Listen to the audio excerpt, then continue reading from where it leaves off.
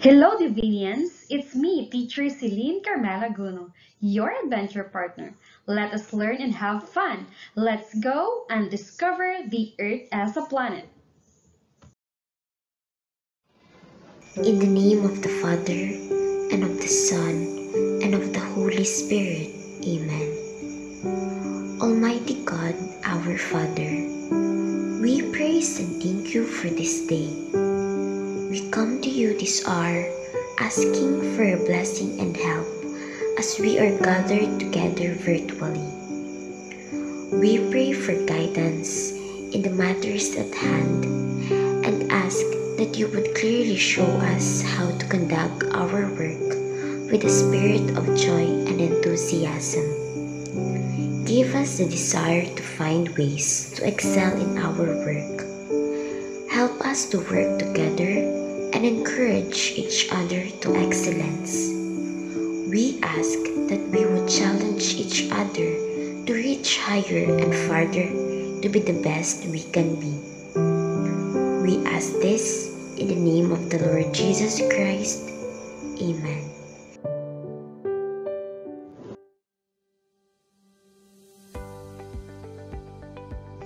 Our lesson is for you to master the nature of Earth science, intended for grade 11 senior high school.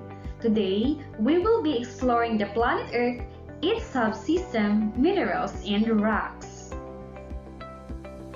Here are our objectives. As we go navigate the lesson, you are expected to describe the characteristics of Earth that are necessary to support life.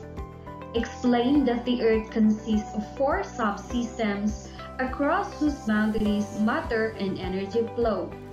Identify common rock-forming minerals using their physical and chemical properties. Classify rocks into igneous, sedimentary, and metamorphic. Identify the minerals important to society, and describe how ore minerals are found, mined, and processed for human use.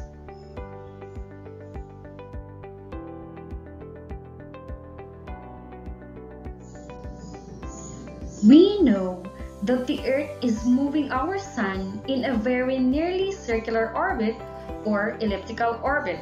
It covers this round speed of nearly 30 kilometers per second or 67 miles per hour. Earth is the only planet which is third in its distance from the Sun. It is the only planet we know that inhabited with living organisms. Our astronomers are working on the exploration of other planets that we may consider as habitable. Just a part of the universe in the solar system, from the previous concept learned, we already know the identified planet in the solar system. There are 8 planets. The planets in order from the Sun based on their distance are Mercury, Venus, Earth, Mars, Jupiter, Saturn, Uranus, and Neptune. We compare the planets closest to the Sun, which is known as the inner planet. Earth is bigger compared to Mercury, Venus, and Mars. And let us zoom in into the Earth's interior. We have the solid inner core, liquid outer core, silicate mantle, and rocky crust.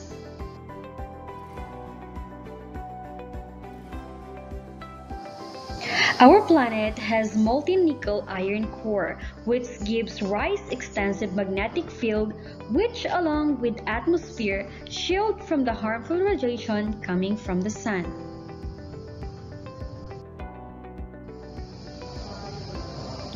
What makes Earth special? What do you think are the characteristics of planet Earth that make it different from all other planets?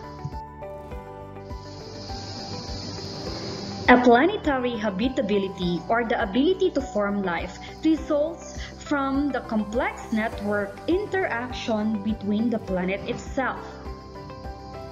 The standard definition for habitable planet is the ability to sustain life for a long period of time. Did you get it? Don't worry, let me tell you more about it. Here are the factors that make a planet habitable. Number 1. Temperature. Temperature influences how quickly the atoms and molecules move. If our planet experiences low temperature, it will make a chemical to react slowly, which interferes with the reaction necessary for life. Also, low temperature freezes water, making liquid water inhabitable. Now, if the temperature is too much, at about 125 degrees Celsius, protein and carbohydrates molecules and genetic materials like DNA and RNA will break apart. Also, high temperature quickly evaporates water. Life seems limited in temperature range of negative 115 degrees Celsius. In this range, lives exist as liquid. Number 2 is the Earth's atmosphere. Our atmospheres serve as the Earth blanket that shields the surface on the harmful radiation and provides chemicals needed for life, such as nitrogen and carbon dioxide. The planet is too small. It has insufficient gravity to hold an atmosphere. The result, gas molecules escape from space, leaving the planet without an atmosphere that covers and will serve as the protective shield. If we look at the atmosphere of Venus, it is 100% thicker than the Earth. Venus' atmosphere is made up of almost entirely of greenhouse gases, making the surface too hot for life. The 4 giant planets are completely made up of gas. These planets are Jupiter, Saturn, Uranus, and Neptune. They are made up of helium and hydrogen. You cannot stand in the surface of the planet because it is not solid. Number 3 is the energy present to a planet. Energy is capacity to do work as we knew it. Comes into different forms. Without energy, the organism have no light to use, or there will be no chemical energy to run their life process. When there is too little sunlight or too few chemical energy to sell, organism will die. Life energy can be a problem.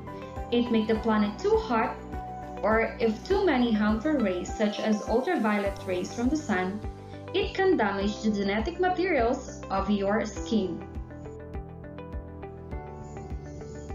The last factor for number 4 are the nutrients. Different nutrients are used to build and maintain the body of an organism. For us humans, nutrients are from the food that we eat.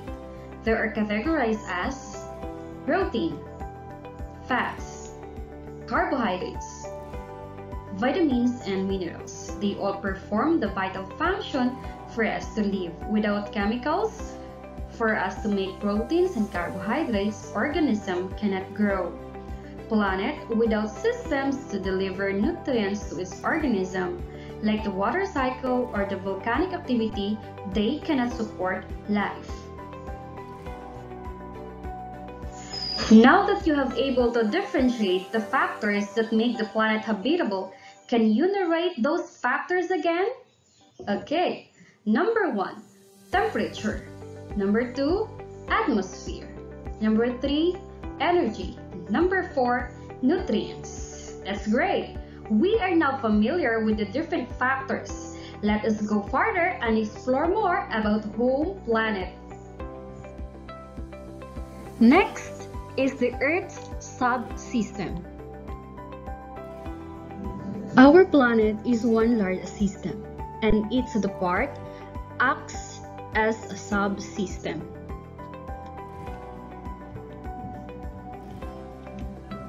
They work together and make the Earth habitable place, and we call this part as a sphere. It has the four subsystems.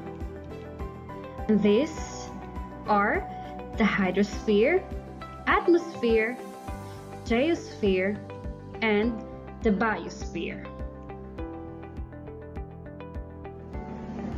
We have the hydrosphere. These are the examples of the hydrosphere. We have the oceans, rivers, and waterfalls. Hydro means water. Hydrosphere is the total amount of water on a planet. Next is the geosphere or the lithosphere. Geo comes from the Greek word meaning ground. It is the solid part of the Earth. It is composed of most of the entire planet from its core to its crust. It is very important that when we talk about geosphere, it only includes the solid part of the Earth or the non-living things. As part of the geosphere, we have here the lithosphere or the layers of the Earth. First, we have the inner core followed by the outer core. Next is the mantle, and last is the crust.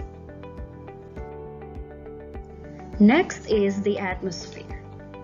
Atmos comes from the Greek word meaning air. It is the layers of gases surrounding a planet.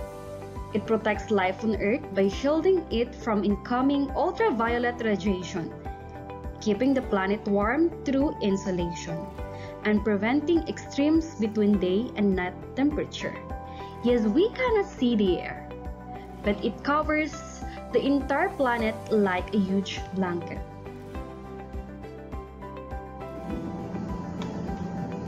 Our Earth is composed of 21% oxygen, 78% nitrogen, and 1% other gases. And the last sphere is the biosphere. Bio means life. All the life forms exist on Earth are part of this. We have the human, types of tree,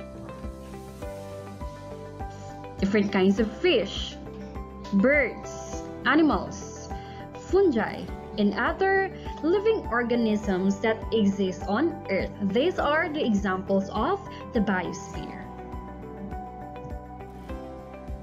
This is an example of how the subsystems interact with each other.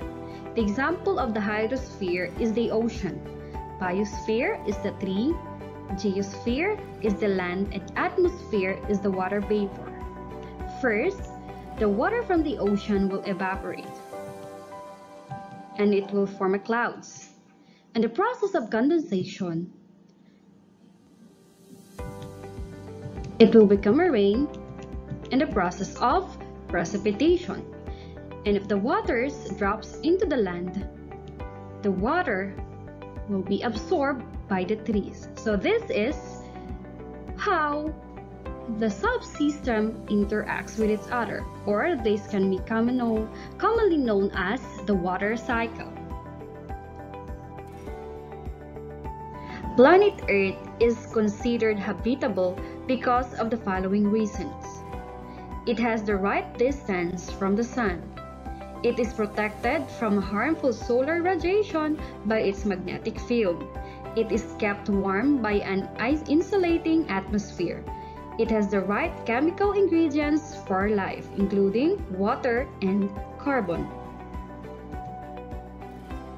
The next topic is about the rock cycle and the minerals. We are familiar with the types of rocks, and these are the igneous rock, sedimentary rock, and the metamorphic rock. Igneous rocks. Igneous rocks are those types of rocks which are formed when magma or lava comes down. This is an example of an igneous rock. Sedimentary rocks. Sedimentary rocks are formed by sediments that is deposited over time, usually as layers at the bottom of the lakes and the oceans. When the igneous rock broken down into very small pieces with weathering of rock by wind, air, water, ice, and gravity and transported across the planet, this rock will gather and settle together. The bottom layers of this rock are compressed by gravity and cemented together. Examples of sedimentary rocks: limestone, sandstone, mudstone, and the coal. When we speak of, did you know that Semirara Mining and Power Corporation, or the SMPC, is one of the richest producer of the coal in the Southeast Asia? Metamorphic rocks. Metamorphic rocks were once igneous and sedimentary rocks, but have been changed as a result of intense heat and/or pressure within the Earth's crust.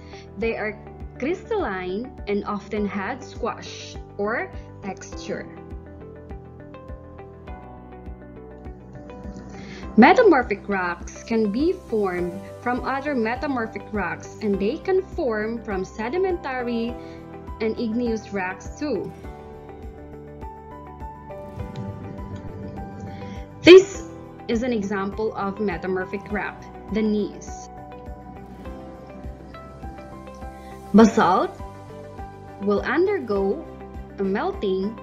This will become a metabasalt.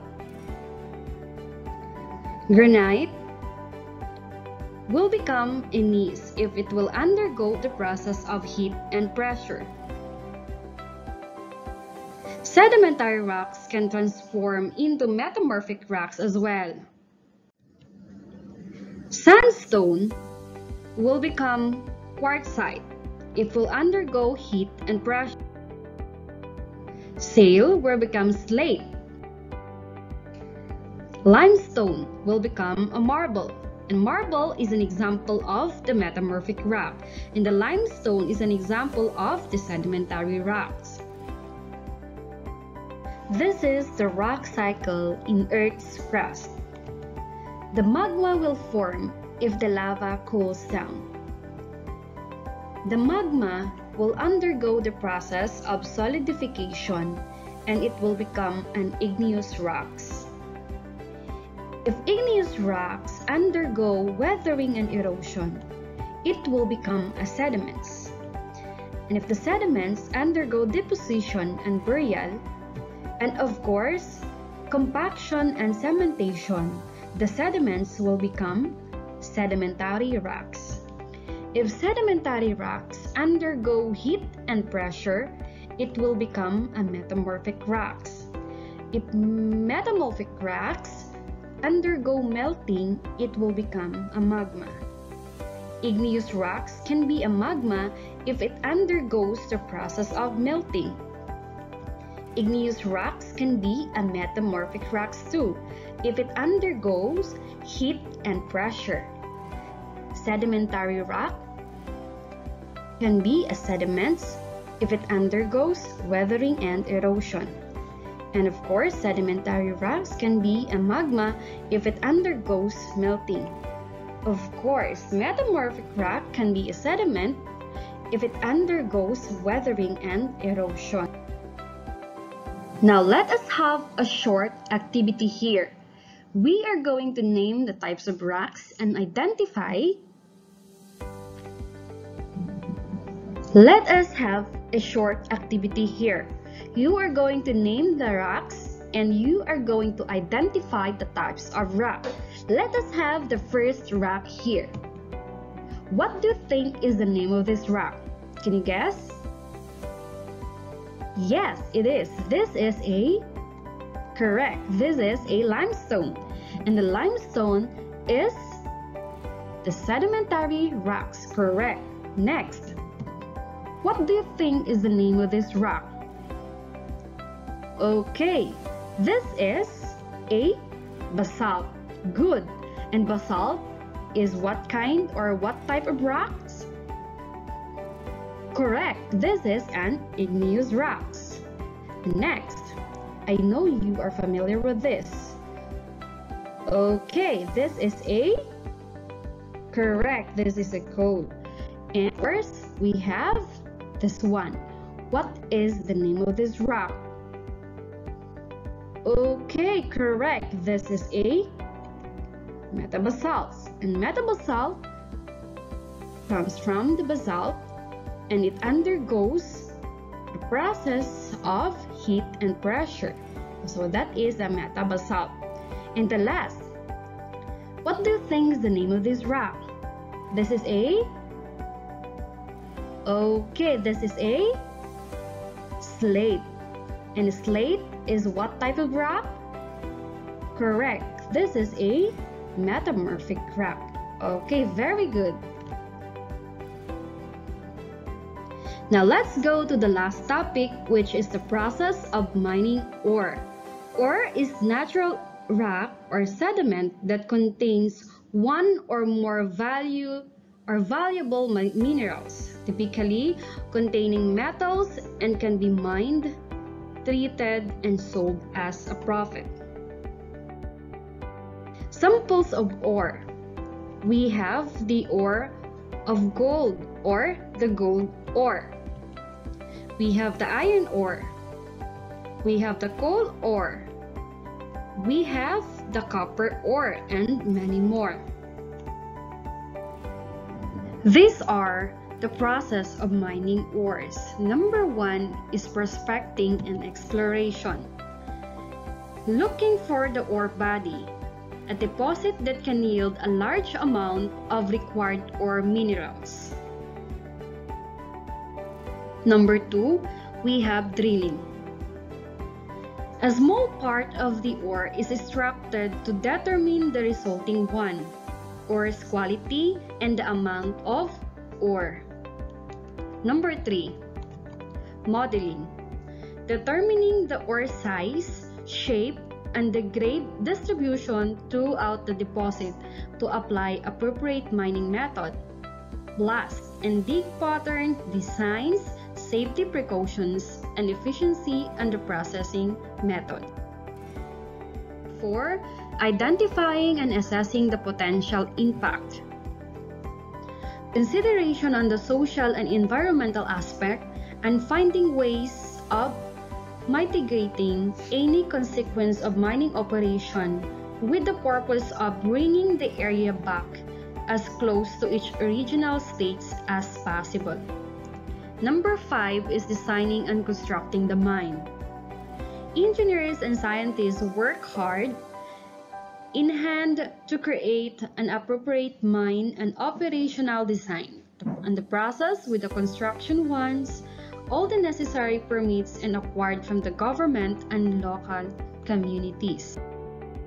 Number 6 is ore extraction.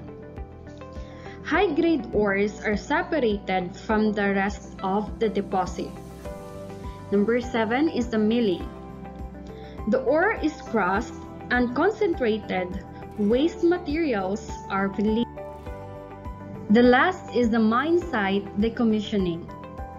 Closure of the depleted mine, the mine site is cleaned up and reclaimed or rehabilitated for the other purposes. So these are the process of mining ores.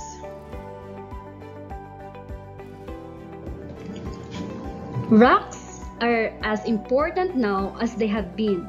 Rocks are used in making cement, for roofing materials, and building infrastructures, bridges, and roads.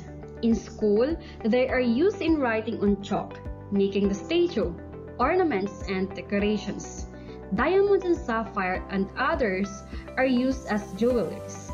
Some rocks as tourist attraction site and for recreation.